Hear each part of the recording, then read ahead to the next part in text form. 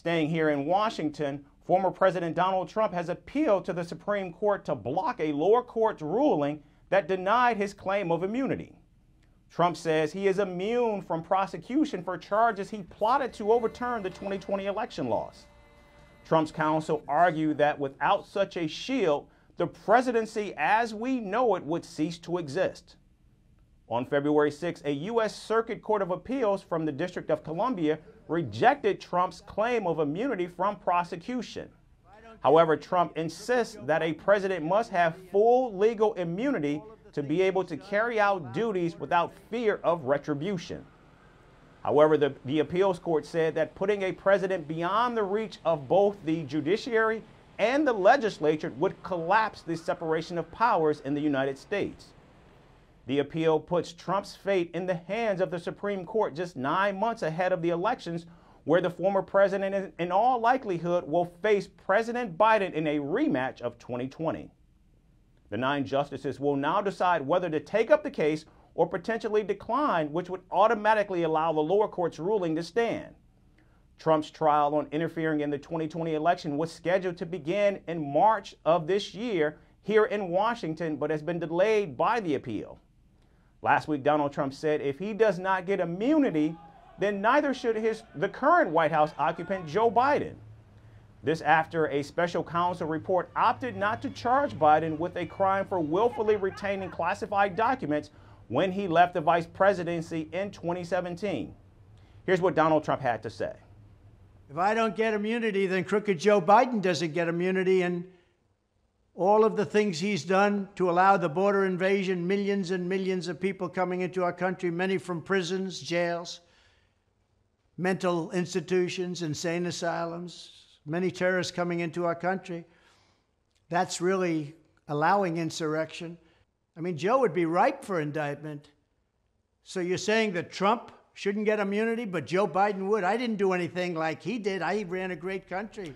Now, Donald Trump is the first major presidential candidate in U.S. history to be running for president while under indictment. He faces 91 counts in 4 separate criminal cases.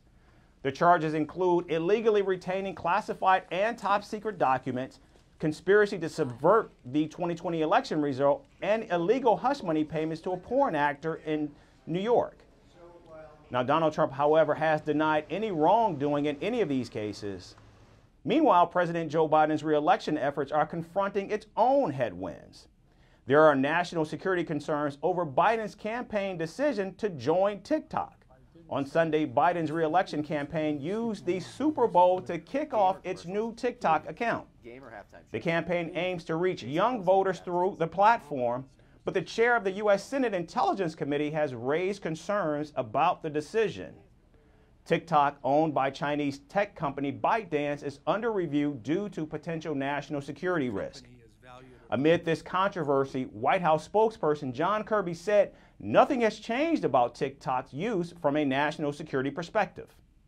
The administration still has concerns, security concerns about TikTok, even though the campaign has now joined it?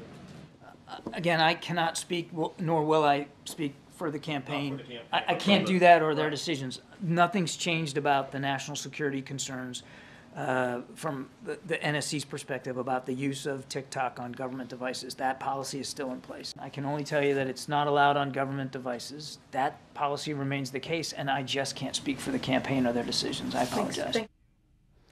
In fact, it was Joe Biden who signed legislation in 2022 blocking most federal government devices from even using TikTok. Several lawmakers, Democrats and Republicans, have even called for the app to be banned. They say the Chinese government could access user data or influence what people see on the app. Last month, TikTok told Congress that 170 million Americans now use the video platform, up from 150 million in 2022. The video app is extremely popular in America, especially among young people. From impeachments to inaugurations, if it's a political story, we are on the scene.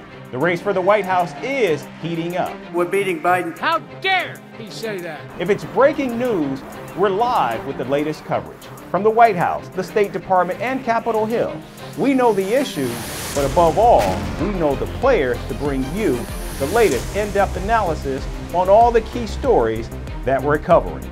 I'm Eric Ham. Join me from Washington here on First Post America.